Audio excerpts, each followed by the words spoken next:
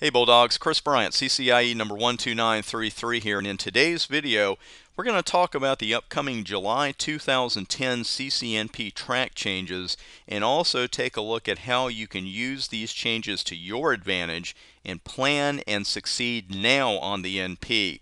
Also, I know of course that real life does intrude when you're working on a multi-exam track, sometimes a one-exam track, and believe me, I've been there. I'm not just an instructor, I am a student. I'm still recertifying and getting new certifications all the time. So I know that real life does intrude, and just in case it intrudes on you during your NP exams, there are some exams I would take first in this track, and we'll talk about what the cutover is going to be, how CIsco is going to handle that. CIsco has given us plenty of time to adapt to these changes, but I do want to mention with my fully downloadable CCNP study packages available from my website, if for any reason you do not pass the CCNP exam you're studying for by July 31st, and again, I know that means any reason because I know stuff happens, and I'll say stuff, you will receive a fully downloadable study package for any of the new exams, so you're 100% covered when the exam cuts over. I do want to mention, please note this offer is valid only on my NP study packages and on no video course bearing my name, likeness, or voice. Having said that, let's talk about some tips here first before we get to what the cutover plans are. The first tip, and I say this only half jokingly, is do not panic. I know from experience, having gotten my NP in the middle of a changeover, and also, of course, when I was studying for the CCIE, there were massive changes to that when I was in the middle of studying. So, there's always some anxiety with that. I'm not saying don't feel any anxiety, but don't let it rule your mind. These changes are actually pretty simple, and you've got plenty of time to use them to your best advantages. What I would practically beg you to do is to not allow these changes to delay your studies, and don't let it derail your momentum. I'm a big believer in getting your CCNP. I think it really gives you that advanced routing and switching foundation to really succeed in your career, and you really want to keep that study momentum and your success momentum up.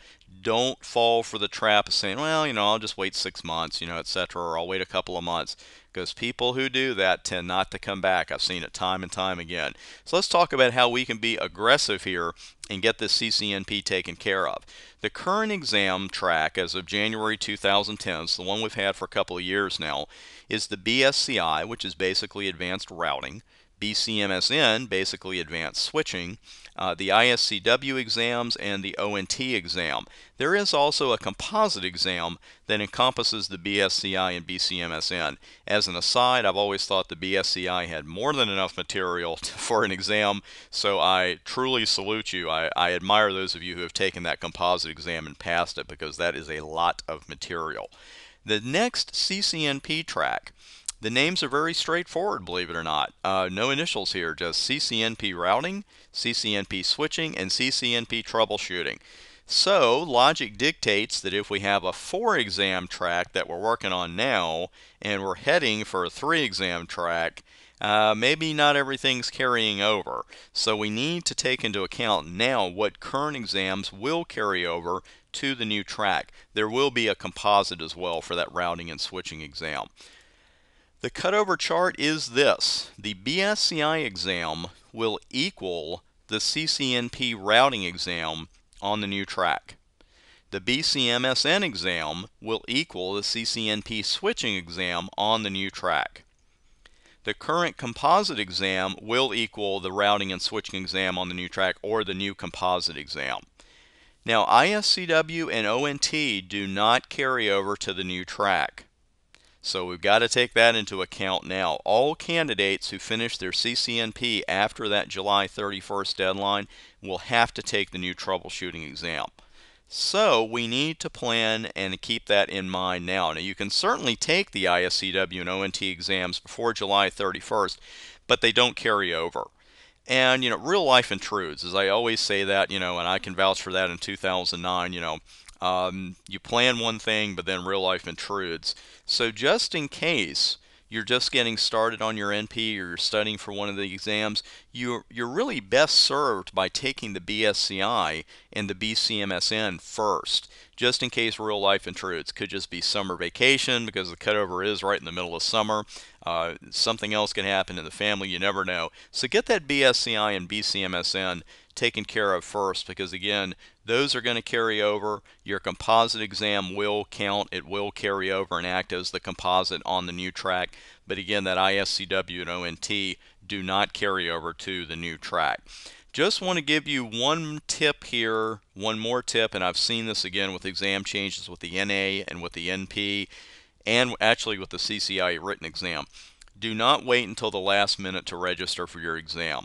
A lot of you know that I'm a big believer in registering now when you start studying for an exam, because it does focus the mind. Having said that, I've seen this with exam changes with Microsoft, CIsco, and other vendors. Those seats fill up in July when there's a big change like this.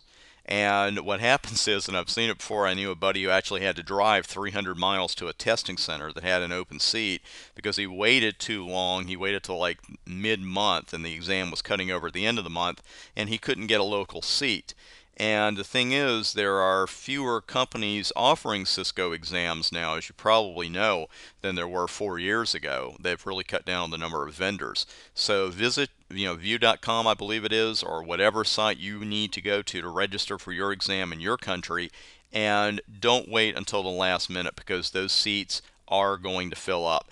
Again, absolutely nothing to fear here. CIsco, as always, has given us plenty of time to adapt to the changes. You have plenty of time to take actually all 4 exams, depending on when you watch this video, by the end of July. And also, again, if you think you might not finish the track in time, or even if you think you will, get that BSCI and BCMSN taken care of first, because those are the ones that cut over. Thanks for taking a few minutes out of your day to watch this video. I'm Chris Bryant, CCIE number 12933, wishing you all the best in your CCNP pursuit.